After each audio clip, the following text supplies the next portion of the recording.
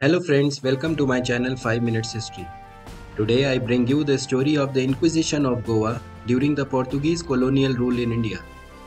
Its objective was to enforce Catholic Orthodoxy and allegiance to the Apostolic See of Rome in Portuguese India. The Goan Inquisition, which lasted from 1560 to 1812, is regarded as the most violent inquisition ever executed by the Portuguese Church. Europe had always been interested in India because of her immense wealth, spices, textiles, and other oriental and commercial products. Portuguese were the first Europeans to arrive in India with colonial dreams. Portuguese sailor Vasco da Gama landed in India in 1498, sailing via Africa's Cape of Good Hope.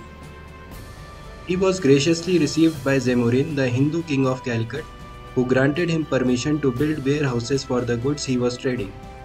However, this Hindu tolerance was exploited by the Portuguese, who wanted monopoly over the spice trade and challenged the Arab hegemony.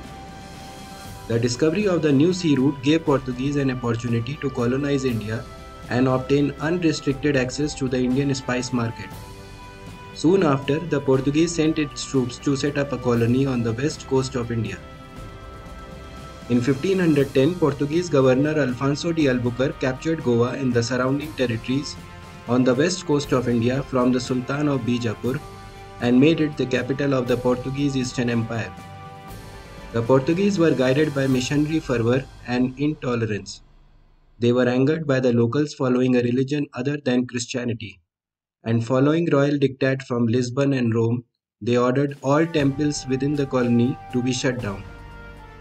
Albuquerque also encouraged the practice of mixed race marriages to develop a population that was Portuguese in blood and Catholic in religion. In 1541, idol worship was forbidden in Goa and over 350 Hindu temples were destroyed by the Portuguese soldiers, and mass conversions were initiated. However, the new converts secretly practiced their previous religions. In 1542, Jesuit missionaries Francis Xavier and Martin Alfonso were sent to Goa by King John III of Portugal to initiate the process of converting Goan residents to Roman Catholicism. On their arrival in Goa, they were enraged by the new Christians secretly practicing their previous religions while also upholding their old values and traditions. A disturbed Francis Xavier wrote to King John III on 16 May 1546 to impose Inquisition on Goa in an attempt to discipline the residents and make them follow Catholicism. King John III authorized the Inquisition office in Goa in 1560. This marked the beginning of the bloody Goan Inquisition that comprised of gross human rights violations and mass executions of the local Hindu, Jew, and Muslim populations.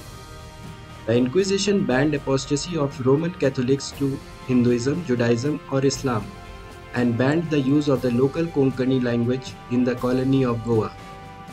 Hindus were forbidden from holding any public office, inheriting their father's property, or testifying as witnesses in courts. If a Hindu child was deemed to be an orphan by the colonialists, the child was seized by the Society of Jesus, founded by Francis Xavier and converted to Christianity. Anyone who owned an image of a Hindu god or goddess was deemed a criminal. Hindu children were sometimes taken away from their parents and burned in front of them, with the parent being tied and forced to witness the act until they convert to Christianity. The missionaries also imposed a religious tax called zendi on the Hindu population, similar to the jizya tax of the Islamic invaders. Hindu men and women were even seized by the missionaries with the help of African slaves, and their lips were smeared with a piece of beef, making them untouchable among their own people. Conversion to Christianity was then the only option for the victims.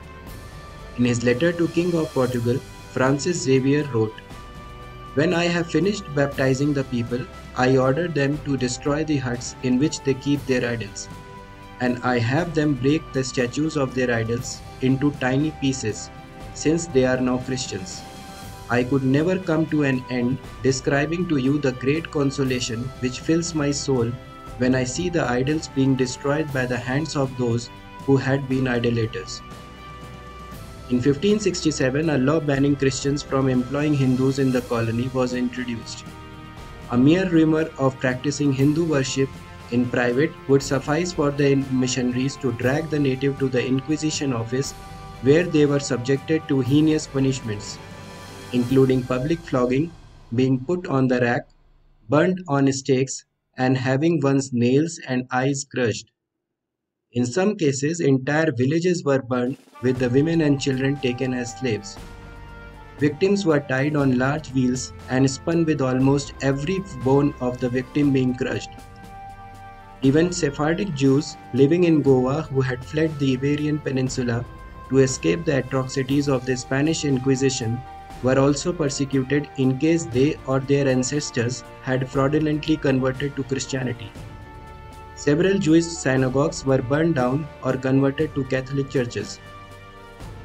Between the Inquisition's beginning in 1560 and its temporary abolition in 1774, at least 16,000 people were brought to trial. Most of the Goa's Inquisition records were destroyed by the Portuguese when the Inquisition was abolished in 1812. The Goan Inquisition is regarded as the most violent Inquisition ever executed by the Portuguese Church. It was basically a holocaust inflicted on the Indian people. Despite the barbarism used by the Portuguese, Hinduism survived the attempts to erase it from the Goan culture and continued to flourish after Goa was liberated by the Indian government in 1961.